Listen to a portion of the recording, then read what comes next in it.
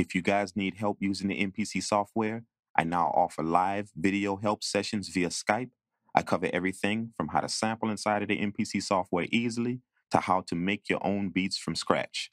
I also offer help on constructing, arranging, and mixing your own full tracks. So check the link in the video description, and I hope you guys enjoy the video. What's up, guys? This is your boy DZD, aka the Kang, Purple World Entertainment, coming at you live from the Dungeon Palace Studios with another video. You know how we do. We're in the lab cooking up. Today, I'm going to give you the secret sauce on how and why I filter my samples. It is very simple. A lot of producers use this method. I learned it a long time ago, and this is basically for the guys that don't know about it and for the guys that want to know how to do it. Filtering your samples can give your beats different textures, and it also can bring in different elements of your beat when you want it to change, if you know what you're doing. So we're gonna compose a nice sample beat, and I'm gonna take you through the small tip. That way you can filter your samples and get them on point. You can do this inside of any software, any DAW, just as long as you understand the concept of what's being done here. But as always, before we get into it, please do smash that subscribe button and also smash that bell notification so you do not miss out on any of the content that I'm gonna be bringing to you. So let's jump inside the MPC software. We're gonna make this beat, and then I'm gonna show you how to filter these samples. Let's do it. All right, my people, we are live inside the MPC software, and I have a sample pulled up. I'm gonna try and work with it.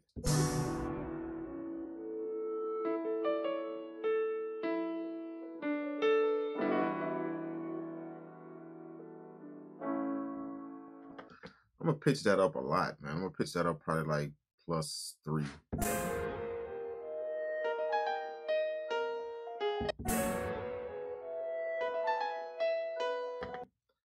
See what we can do with that. I'm gonna time stretch that. After I do the pitch, I like to work with the time stretch. So I'm gonna go on and time stretch that. Let's say 180. Let's see how that works.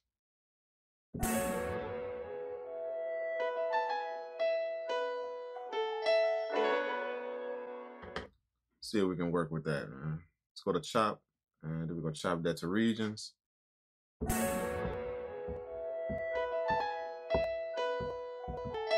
Convert that to a program. Go to track 2.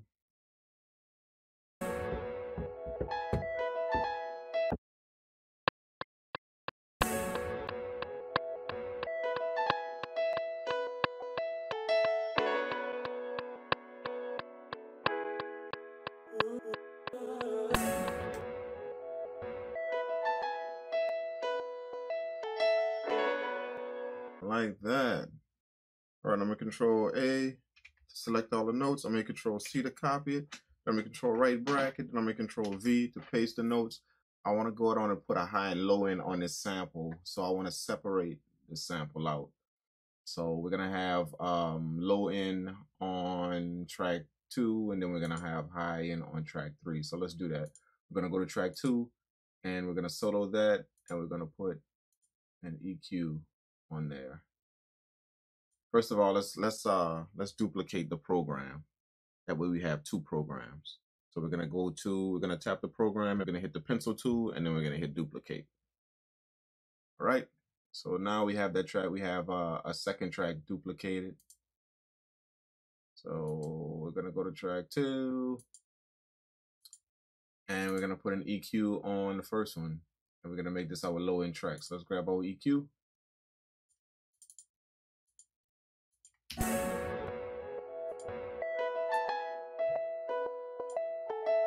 The object of when you're doing your low end EQ is to make sure that the sample has enough high end to breathe, but not too much, because you want to put the high end on the other track.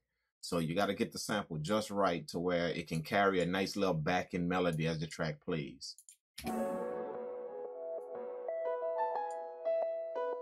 Let's try and go with a cut instead of a shelf. Let's go with a cut.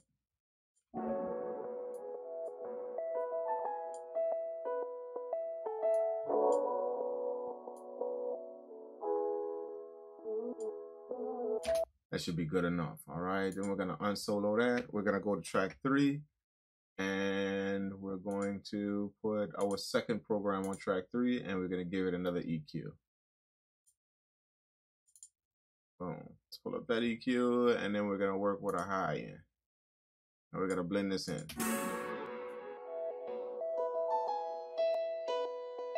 See, the trick is to take all of the high end out, all the way, and then you bring it back slowly. Don't try and do it from this end and come down and bring it, because you're not gonna hear it. You gotta take the high end all the way out. That way, all you hear is the low sample playing, and then you ease the high end back into where the sample starts to blend back in. So let's do it. We're gonna put it all the way down, and all you should hear is just the low end sample.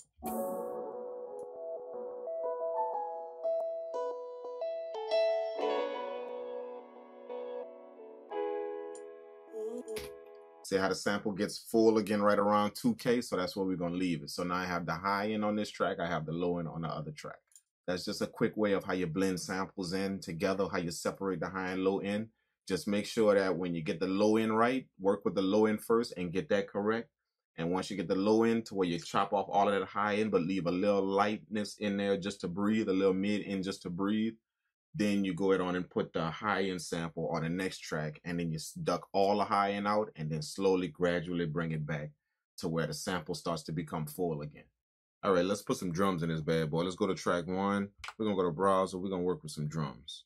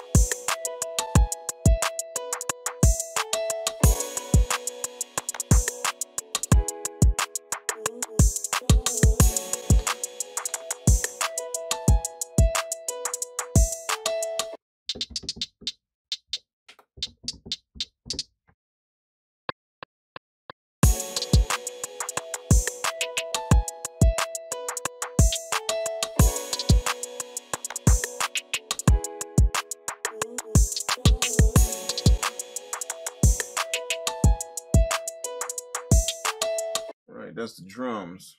All right, let's drop the 808 in. On a nice punchy 808.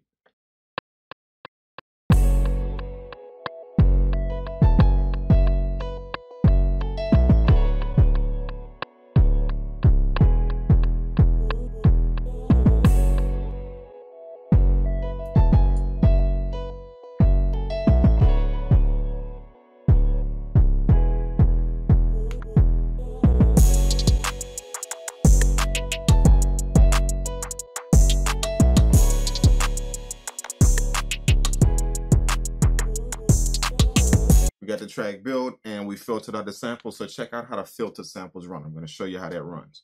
So this is the low end sample. This is kind of like the verse that the artist would be rapping on. That way the high end doesn't block his vocals. So if you're running just the low end, his vocals should sit right on top of that. So this is the verse.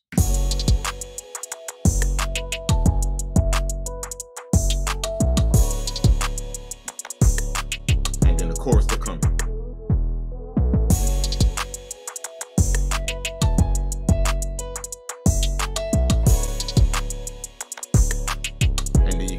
ride for the verse again.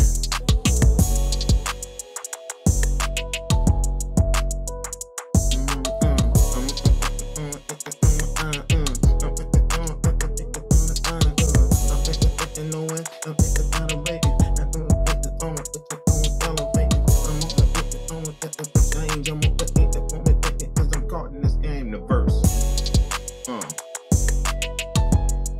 That's the chorus. It's the chorus.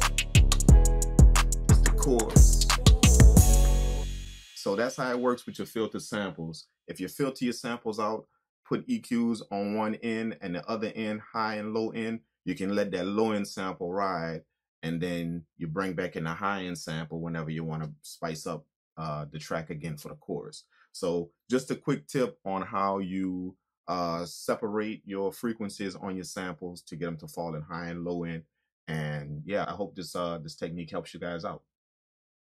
That concludes the video, guys. I hope from just this simple technique and using the high and low end filters on your samples will show you how you can bring in different textures to your beats, and you can also bring in different composition parts to your beat, like a chorus and a verse part of your music. If you found any benefit in this small tip and you want more tips just like this one, by all means, drop me a comment below, show your support, smash that like button. I really appreciate it. It really encourages me to keep getting this content out to you guys. Thanks so much for that. Thank you guys for also supporting the recent project, the Hit List Project Kit. I see all the feedback from it. Thank you guys so much for showing the love, for downloading that. I put my heart and soul into making those beats for you and also stemming all of those sounds out for you. So thank you guys for the compliments. Thank you guys for the shout outs. I appreciate it. If you have not went get it, please go grab that from my website. It is there now and it's available to you. Trust me, you will not be disappointed in what you get in this project kit. I'll leave a link in the video description, that way you guys can check it out.